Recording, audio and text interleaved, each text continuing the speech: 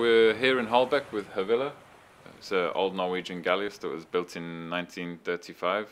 We took on the responsibility of restoring the vessel, which we achieved, and now we're going further with our dreams, which is to turn the vessel into also a cargo ship. And so it's a bit of a dream come true at the moment, because now we have this huge team of volunteers that they came to help.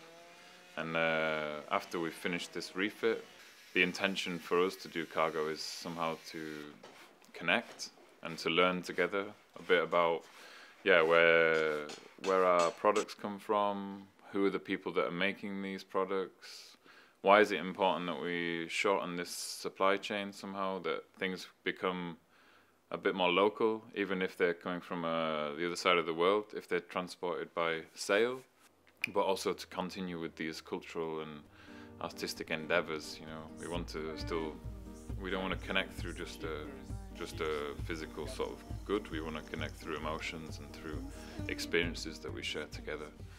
And for me, that's a lot about what Hawila Project is. It's, you know, sharing and learning together.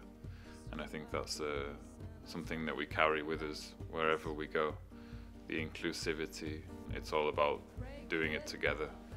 And yeah, I think that's very empowering. And I would like to see how far we can go with this ship. To go run.